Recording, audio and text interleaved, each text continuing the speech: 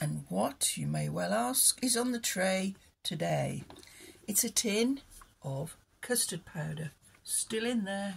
It's what's called a live tin. And this is Monk and Glass custard powder, which I remember when I was a child. It was the rival to Bird's Custard. Bird's custard powder was developed by Mr. Alfred Bird because his wife was allergic to eggs. I don't know if you know this, and so it was a way of making custard that didn't use eggs, and became very famous on the back of that.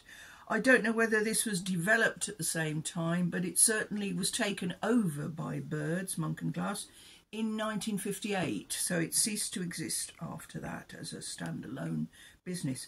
It started off in London in the early 20th century sometime, I'm not quite sure, in the Clerkenwell district, I believe.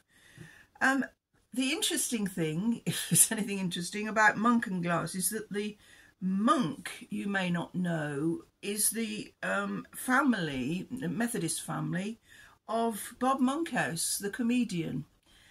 His partner was called Mr. Glasscock, which shortened that as well.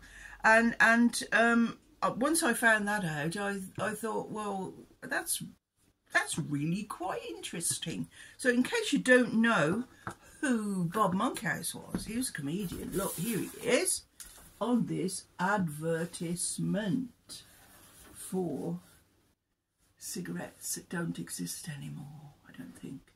So that's Bob Monkhouse, who we knew on British television for many, many years, and his father, I believe, started, or his grandfather at least, started the Monk and Glass Custard Foundry works.